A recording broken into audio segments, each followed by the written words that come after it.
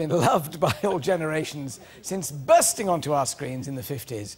Her unforgettable performances in the likes of Worzel Gummidge, Till Death Us Do Part and Midsummer Murders have captivated audiences young and old. Currently, she's enjoying the sunshine on the Costa Blanca. What are you looking at? All dressed up like a dog's dinner? I think that may be a case of the pot calling the kettle black. Well, look, darling, the main thing is you're out of that rather grim hostel. What hostel? Staying in serviced apartments. Serviced by who? Rent-a-kill. Ole! Such incredible grace. He moves like an animal.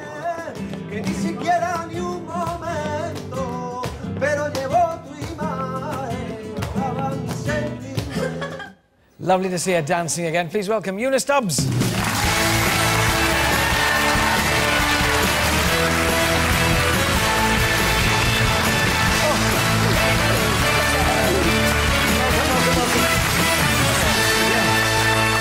Because, of course, you started off as a dancer, Una, didn't you, way back? I did. I was a chorus girl for years. Yeah. When I was 16, I started dancing. I was at the Palladium as a chorus girl, and then in the Folies Bergère. You were in the Folies Bergère? I was. Wow, what, feathers and fishnets? Yeah, feathers, fishnets, everything. But once a mover, always a mover. I mean, you can tell a dancer, can't you, by the way they walk on, if nothing else. Really? Yes. Oh. Absolutely. Looking back, I don't want to dwell too much on the past, but yes. we look back at what you did now. There was Cliff and Summer Holiday, yes. and Alf Garnett's Daughter in Till Death Us Do Part, which now, of course, I doubt that it could ever hit the screen. I don't think they could show it. I don't think it would be allowed. It would be too offensive. But what's interesting was then we were limited to 12 bloodies per show. And now that sort of thing is completely acceptable. Whereas they accepted our racism and bigotry. Things like that. Oh, unbelievable. So it's gone a funny way around, I think, now. It's astonishing when you look at it like that, isn't it? What was acceptable then? The swearing wasn't, but the racism was. And the F word was said by somebody and it made headlines. You know, now it's every second word. Yeah, no, but not at this time in the afternoon, ladies. Don't turn off. It's all right. Now, we've got Series 3 of Benidorm. Oh. What a wonderful character to play. Oh, it was lovely. And I loved Benidorm. I was surprised. Everyone said, oh, God, Benidorm, you're going to Benidorm. I loved it. I was there in May, which was probably out of season. But it's an amazing place. Have you been? No. Una, don't persuade me to go to Benidorm. I've been trying to get out of Blackpool for 20 years. No, not to go to Benidorm. Oh, no, but out of season you really rated it. And the hotels, it looks like Manhattan. Huge hotels like airports. And I thought, well, if my children had been younger, they would have had a lovely time. Are you still treading the boards as well as gracing our screens? Yes. So what have you been doing? I've just been at the Don Mar in Family Reunion, and before that, I was at the Old Vic in Pygmalion. And then I was in La Cage aux Folles when it was at the chocolate factory. Gosh, so you were playing the mother in La Cage? Yes. Oh, and of course, Mrs Higgins, presumably. In yes, the housekeeper. Oh, the housekeeper, Mrs Pierce? Yes. So you're getting these kind of grand dame parts now. Do you enjoy that? Yeah, I'm really enjoying it. Really.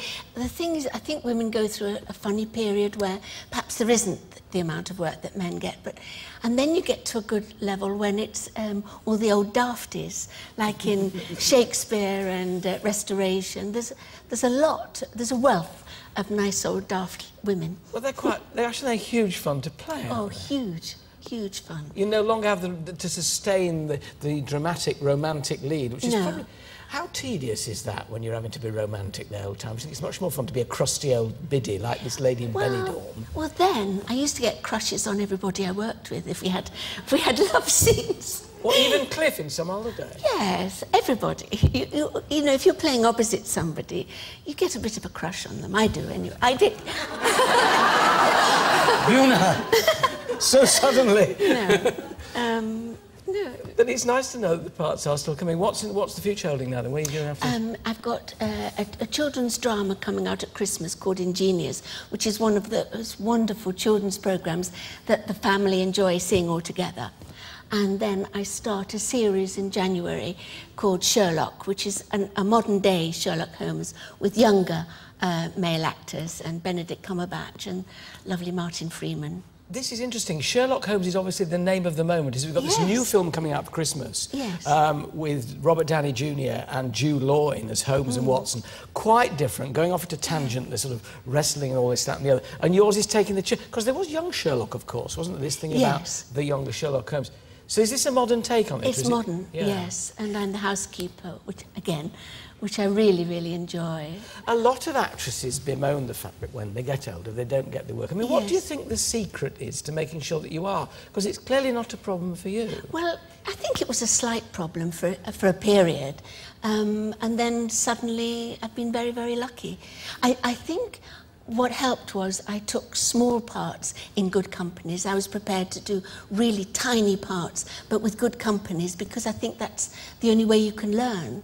And by being with marvellous other actors, that you can learn from them. Can you learn from younger actors nowadays? Yes, of course. Yes, I worked with the wonderful Michelle Dockery, and she was just wonderful to work with. Yes, you can learn from everything. Does technique change over the years? Do you have to act differently now to the way that you acted, say, 30 or 40 years ago? Is it smaller?